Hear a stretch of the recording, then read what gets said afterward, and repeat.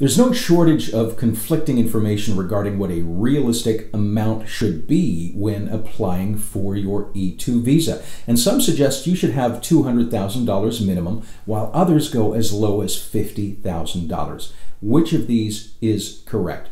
Well, the simple answer is both are correct. However, both are viewing it from different angles.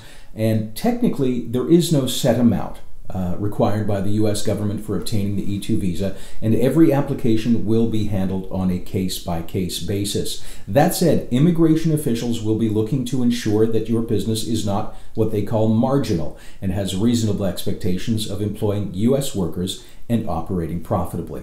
And while we have seen approvals for investment as low as $50,000, this is an exception rather than the norm. And in our world, which is franchising, once you include the added expenses relating to the franchise itself, $50,000 becomes an impossible number.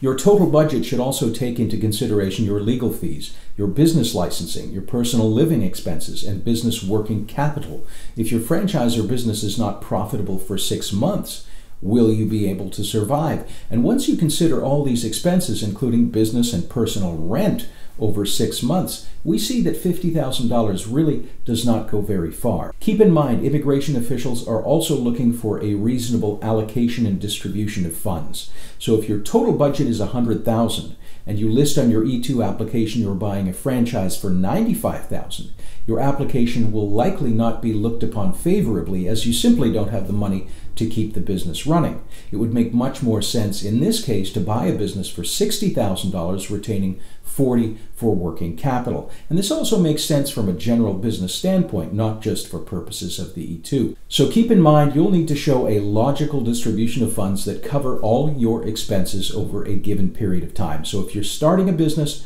a minimum of $50,000 is possible, or at least it has been in the past, but $100,000 is more realistic. If you're purchasing a business or a franchise, $100,000 will likely be your minimum for a service type business, $150,000 for a brick and mortar type business. Now, some of our clients come to us pointing out the fact they see food franchises online for $50,000 and ask if that could be a good investment. Well, usually no.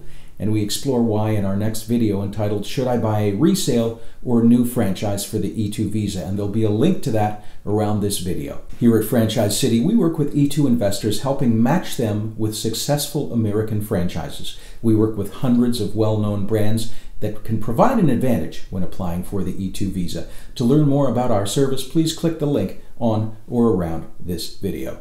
Thank you for watching.